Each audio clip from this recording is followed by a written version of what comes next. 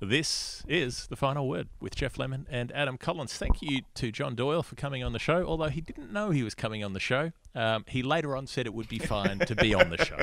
So, look, that was just me. That was the sort of, I don't know, it's like the solo projects of, I probably can't say John Lennon, maybe Julian Lennon, but yeah, you know, sometimes you've got to do a little bit of stuff outside the band, that's all. So had I known you were going on, had I known you were going to talk to John Doyle, I definitely would have gotten you to ask about the Bodyline miniseries from 1984, which I wrote.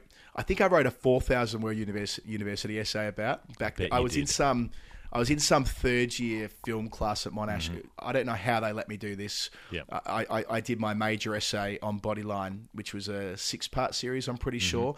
And John Doyle plays Gubby Allen, the Quisling traitor, as Daniel Norcross would call him, of course, because Gubby Allen was the man who refused to bowl the Bodyline tactic when Jardine clapped his hands.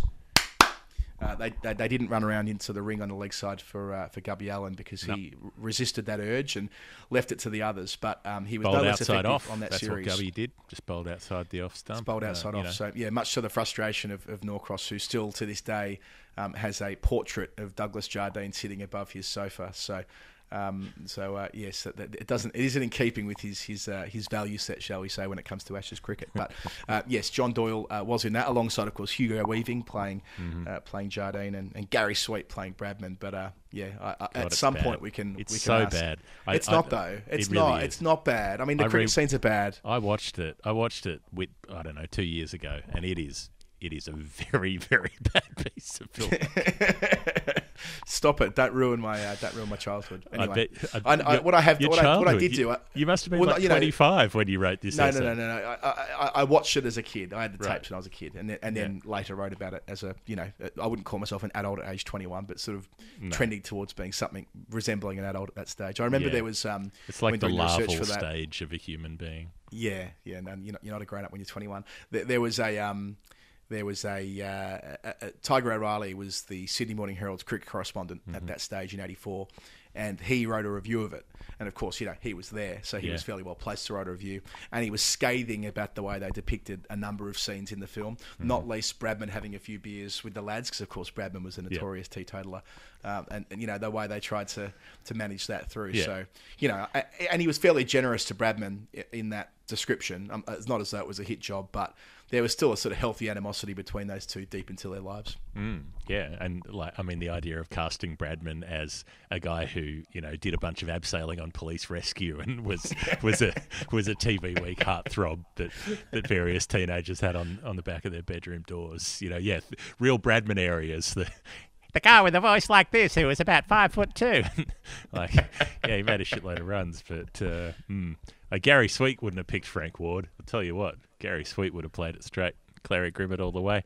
I think that takes us to the end of the show. So this has been The Final Word with G. Lemon and A. Collins. Thank you, first and foremost, to everyone who is on Patreon and subscribes to the show, because that means that we can keep making it. It is a miraculous thing that you do that lets us do this a couple of times a week. We'll be back on the weekend for Story Time. The show is distributed on the Bad Producer Podcast Network and edited by Dave Collins.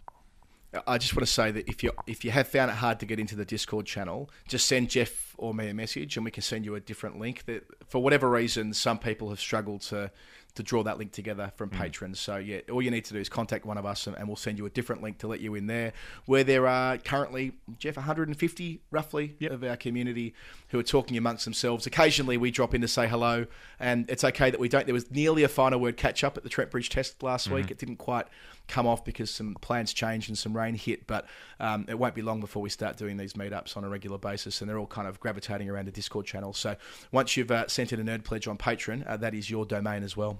Also wonderful to hear that aside from the Gary Sobers waiting area at Trent Bridge, they've now named a temporary bar after him, so you can go to the Sobers bar How's that?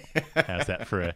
But it's also a temporary bar in the indoor cricket nets, so it's still just as shithouse as the waiting area. It's a way to celebrate the career of one of the greats. I'm sure he's very touched, Sir G. The show is sponsored by Brick Lane, the Brick Lane brewing community. If you enjoy a beer, try one of theirs. They're helping us. It's a very nice thing they do. And Wisdom Cricket Monthly, don't forget you can get a sweet subscription for just about half price if you click the link in our show notes. Other than that, we'll be back on the weekend with Storytime. We'll be back before then with the daily show on the test match, the 10, 15-minute shows that we do at the end of each day's play in this England-India test series. That's it from us. Signing out. See you next time. Bye.